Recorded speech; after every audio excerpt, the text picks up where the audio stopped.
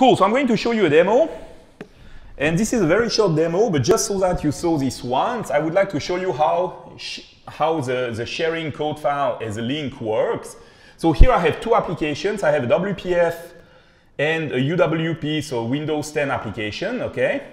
And those two applications have a very similar structure, and they all use MVVM, so the model view model pattern. So we are going to start by adding a view model to that, and then we'll share it, okay? So usually what I do is that I like to select one project as being the project where all my physical file will be added, okay? Like this, it's easier to remember. So let's take, in that case, the Windows 10 one. I'm going to add a new folder. Let's call that view model. And then I'm going to add a file that I already prepared. It's in my repo. And so if I go to here, there is a main view model here. I'm just going to add it, okay? And so what this view model does, it's basically irrelevant here, but it's going to connect to an Azure function.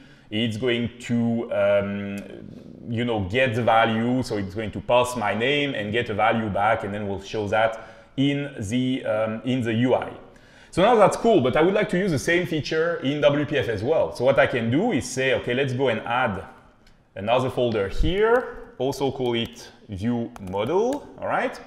And then I'm going to take this main view model file, so I'm going to add an existing item. I'm going to go here to my UWP project, take this view model, and then here, as you can see, I'm adding as a link, okay? I'm not adding as a copy, but as a link, which means that, first of all, we see in the UI that we have this small arrow, okay? It means it's a shortcut.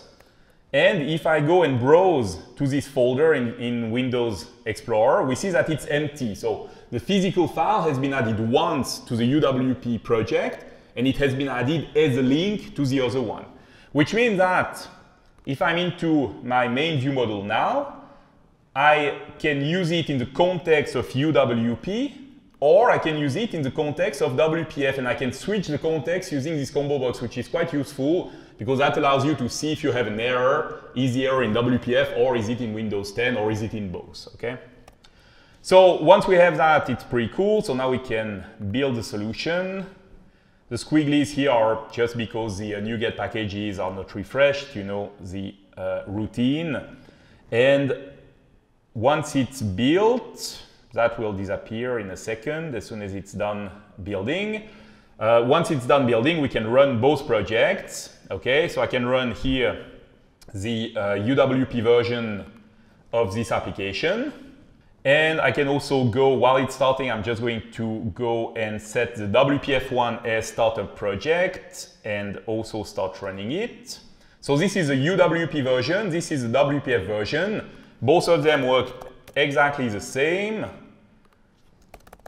So, and now I can execute, and both of them work the same. And so if I want to do a change to this application, I can go here and modify something, and then automatically the change will appear in both, okay? Now, shared file is a strategy that we don't use as much anymore because now we have portable class library, and of course now we have also .NET Standard, okay, that I encourage you to use.